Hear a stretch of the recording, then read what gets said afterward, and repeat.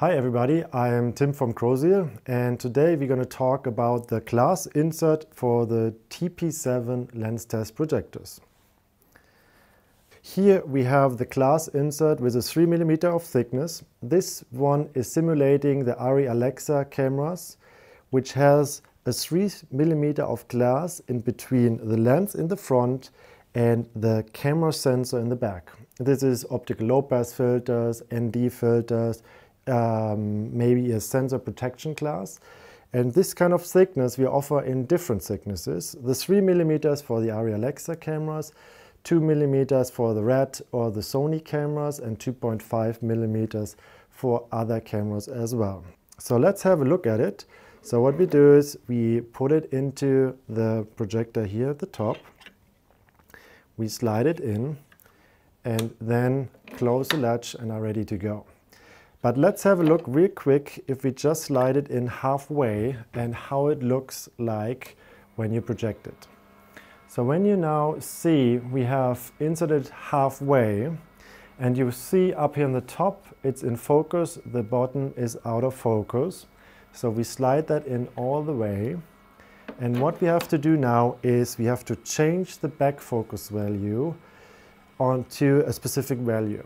The specific value changes or is different between different lens manufacturers. For example, Arri with their signature lenses, they are using a back focus of 1.052. The Ingenieur primes, as an example, they are using an offset of 1.06. This depends a little bit on where you see the average of lens and light, the light spectrum. So now we have a Arri lens, so let's change this to minus 1.052. We extend the range. So we turn the back focus and change it to 1.052 for the Arri lenses. And then you will see that the image is back in focus. And the aberrations, how the lens behaves, is different. So in earlier times, the glass insert was not in lens test projectors and you were simulating film cameras which had no glass in between. With the digital cameras, you have glass between the lens and the sensor. And now we are really able to simulate what really happens.